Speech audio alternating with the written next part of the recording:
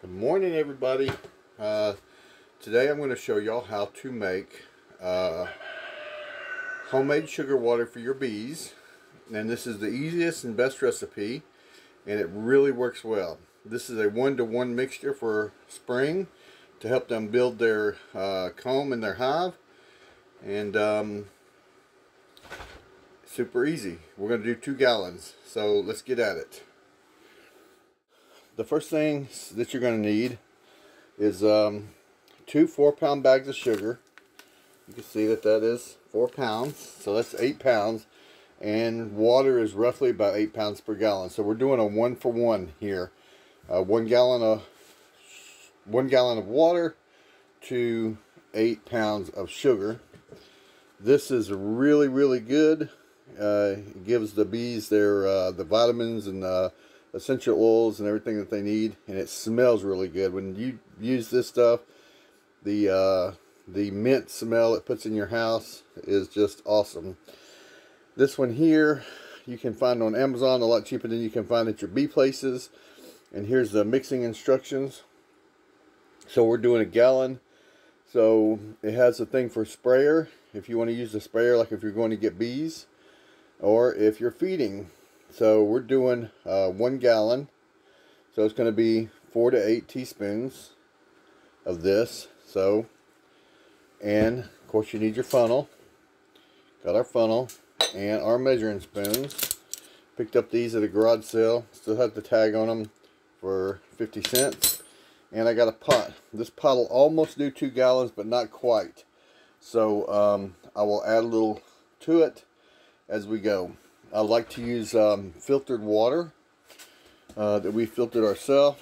And one of these Berkey filters that I picked up at the garage sale and put a new filter in will work.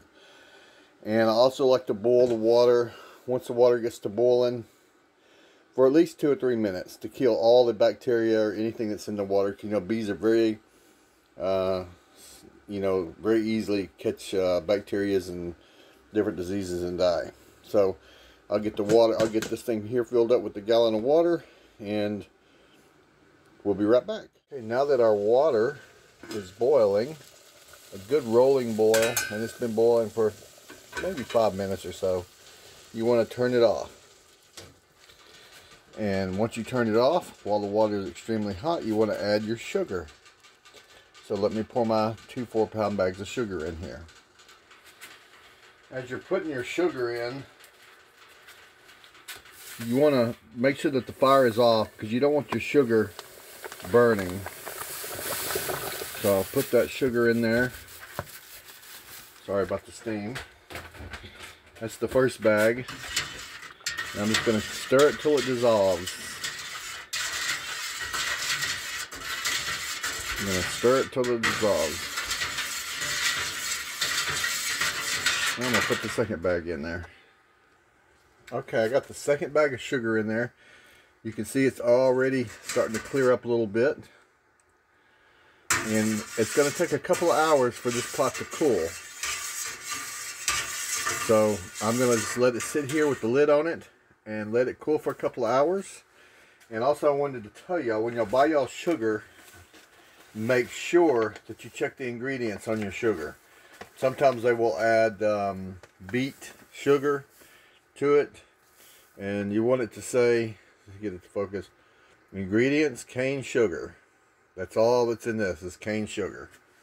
You don't want nothing else. You don't want no beets or beet sugar added or corn syrup sugar or anything like that. Just pure sugar.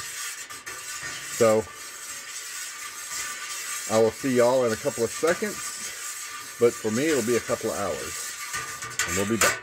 Right, our next step, the water, the sugar water has cooled. Kind of has a little bit of a goldish tint to it, but it's kind of cooled down pretty good. So the next step is we're going to add our Honey Bee Healthy to the jug. And it calls again for 1 gallon is going to be 4 to 8 teaspoons.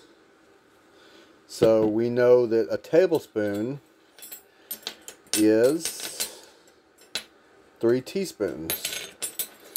So there's the tablespoon. We're going to put our Honeybee Healthy, try to do this one-handedly.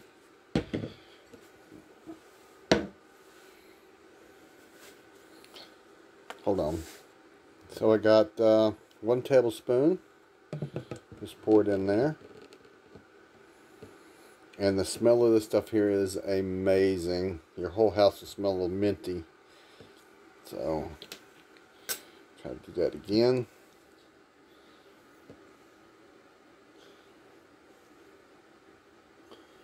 Not quite a full tablespoon. Put that in there. And it's kind of a thick, you can see it kind of builds up. So what I like to do is I like to go to my sugar water that's on the stove and just kind of give that a little rinse off.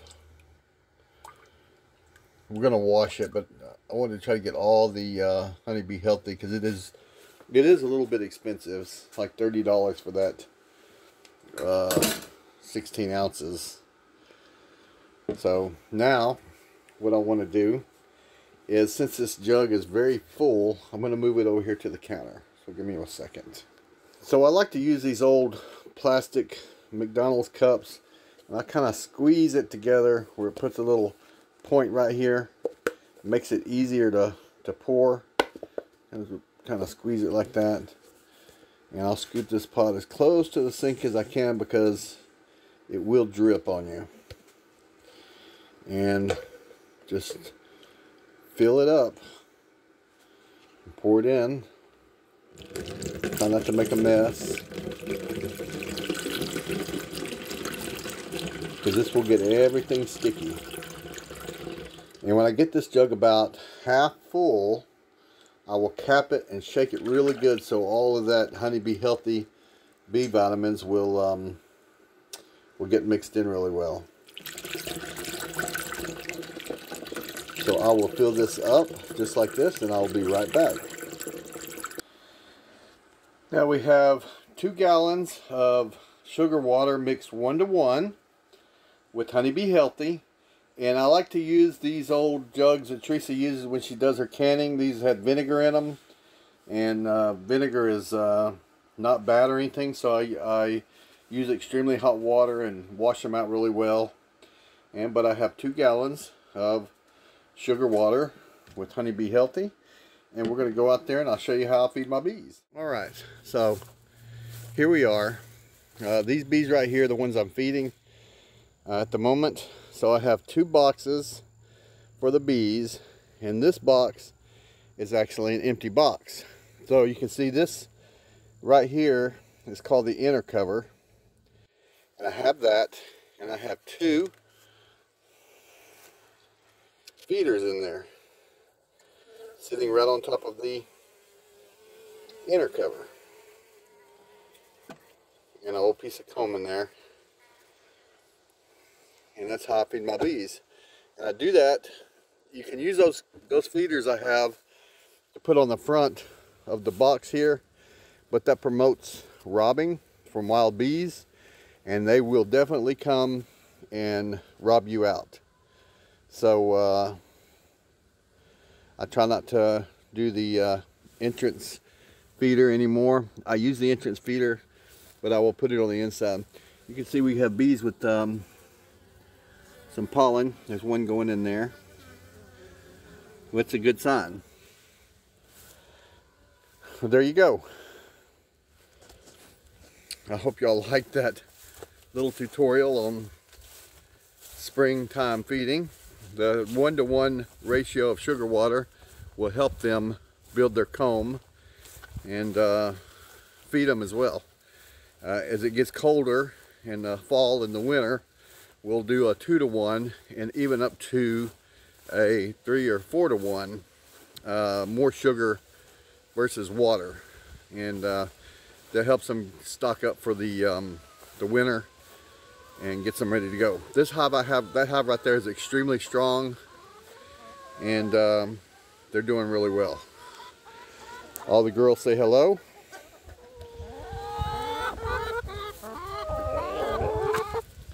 God bless each and every one of y'all. Tell your loved ones you love them, because you never know what tomorrow brings. And we will talk to y'all later.